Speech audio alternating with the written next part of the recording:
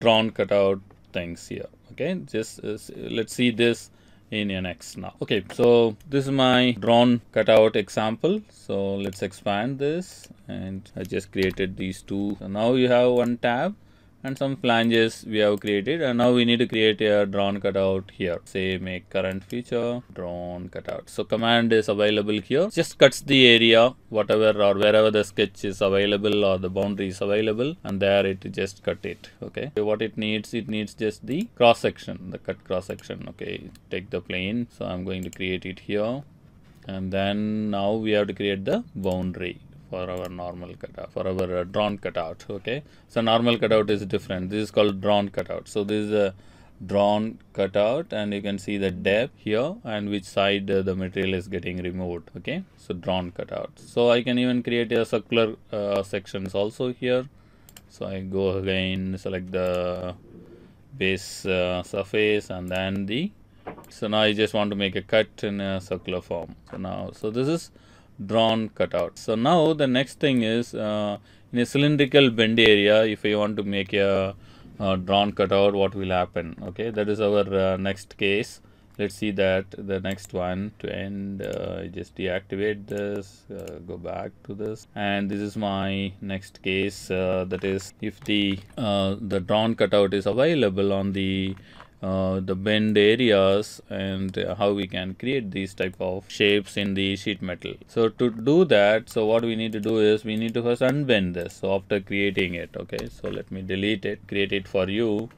And what I have done is I just created a sketch here with some line and then arc and a line, and then I have taken a command contour flange. You can find here contour flange, and here you will have option of base. So once you select the base, it just asks select the curve. You need to just select this curve so that the geometry will be created. So this is my sheet metal geometry. And now we can unbend this. So just say unbend. It's asking stationary, which one you want to keep stationary, and what are the bends you want to consider. Unbend now. So after unbending, you have to just create the profile for the drawn cutout. So take the drawn cutout command, and then select the planar face here after the unbend, and then just draw the shape how you want to create it. Okay, the shape you have to create it. Now you just see the profile got created, and now you have to bend it back. So that is called rebend. So just say rebend, and just select the bend area. Got the shape, got the shape, and in the doing the rebend, and you can see this is the result. So the workflow is first we need to create the contour flange, right? Contour flange, and then we have to unbend it, and then we have to make a cutout. The drawn cutout, again you can rebend it. So that is how we have to work when we want to create a drawn cutout exactly on the bend areas. Okay, so the next topic in our punch is normal cutout. So basically we will do the cut normal to these flanges. Okay, if you do only extrude cut, for example, what will happen? Whatever sketch profile is available, the sketch plane, normal to that sketch plane only your extrude will go.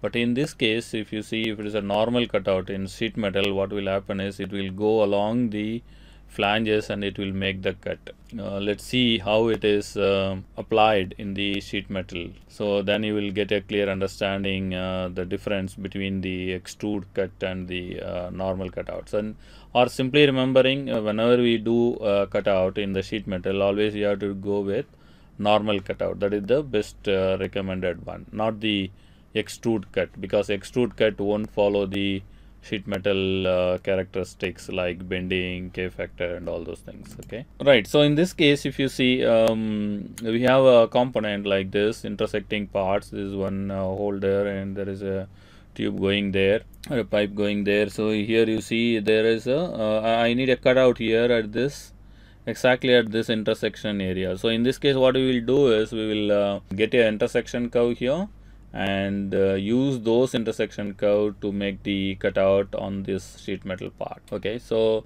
what we can do is we can create a contour flange here with this type of profile, and then we will create a tube, and then we will make an intersection curve. Using that intersection curve, we will make a cutout in this particular part. So that's also we are going to see. And if you have a flange something like this, and even you can make a cutout on those flanges like this using the normal cutout examples. Okay, yes, so in the normal cutout what we can do is we can just create the sections, the normal cutout profile, and then we can simply make a cutout on these flanges, right? Let's see all this, the normal cutout, and if there are intersecting component, how we can use the intersection curve to make the cutout, and if there are multiple flanges, how the normal cut behaves.